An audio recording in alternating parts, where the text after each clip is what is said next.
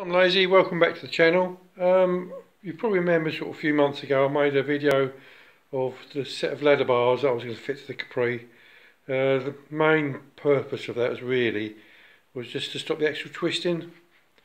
Anyway, this is the setup here. You can see the two ladder bars and the framework is to support it. Unfortunately, it didn't actually work. On close inspection, when I was looking at it the other day, I noticed that the leaf springs and the ladder bars are on a different axis, different pivot points. So basically what was happening is they're both locking themselves together and just locking the axle up. Although the axle didn't twist at all, it just didn't work. I've tried probably about 5 or 6 different launches and it's just car was going all over the place. So what I've decided to do now, I'll take it all back off. This is an ideal setup for anybody that's got a Mark II Capri. You just bolt straight on and you can use your ladder bars. Right, so what I've decided to do is make a copy of it's an American company called Caltracs.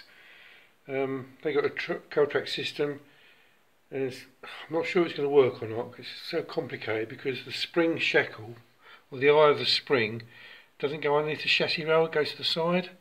I don't know if you can see it in there. So I'm going to have to be quite inventive and make something. I'm sure I can make it. So, well, what the plan is, I don't think you can see in the background, there's a little cardboard template there. That's basically where it's going to go. That's a bit complicated to explain at the moment, but what I'll do a few videos as we go through it. Hopefully it'll come clear. I'm going to get rid of this leaf spring, because it's multi-leafs. Apparently I should use a single leaf, which luckily I've actually got a pair of single leafs. There's off my friend Colin's car. Unfortunately Colin passed away a couple of years back, so at least one part of his car carry on racing, so I should have been installing them later on. So what I'll do, I'll just take a couple of videos showing you the bits and pieces that I'm going to do and not going to do. Obviously this anti-tramp bar at the bottom here, that's all going to come off. So at the moment I'm just in the middle of fabricating some brackets, which is obviously these brackets at the back there. There's going to be one there, there's going to be one in the front somehow, not sure how I'm going to do it yet.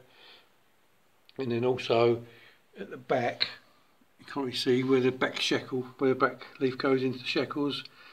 Them shackles are going to come off, and I'll make some sort of sliding system so the leaf can slide. So that's the cunning plan. So what I'll show you the other bits that I've made so far. Well, here we go. This is the mono or single leaf spring that I've got, or a pair of them. Should do the job. And what I've done, I've been recommended that where the bushes go, instead of using polyurethane or rubber or whatever, you've got to use aluminium bush. So I've actually been making some. So let's go to the lathe. Well, I've made 4 so far, but I've run out of aluminium. The problem I had, let's show you them. Yeah, right there. Here's the 4. The problem I had was, because I made it out of a bit of 2.5 inch bar, it wouldn't actually go in the lathe. So what I had to do, I had to put a bolt through it and do it that way, so it's sticking out like that, machine it down. But it worked out okay. So these are going to go in there. I should push them, I'll press them in. Slightly oversized, they go in sort of nicely. But what I've got to do is where this hole, I've put a little, I think it's an 8mm hole at the moment. I've got to open that up, because when I take the bushes out of the other leaf springs, they're going to go in there, the steel bushes. So that's that. So I made 4 of them, enough for 1 leaf spring. And the brackets I was on about with the templates, I've actually cut 4 of them out now. These are the 4. And again, unless you know the Caltracs system, you probably won't understand what I'm doing at the moment. Oh, that makes 2 of us actually. So what we'll do, I'll do a little bit more, and hopefully it'll make sense later on. So we've got 4 of these, 1 either side. Spring goes. Well, what happens is the spring goes. I can't explain it really.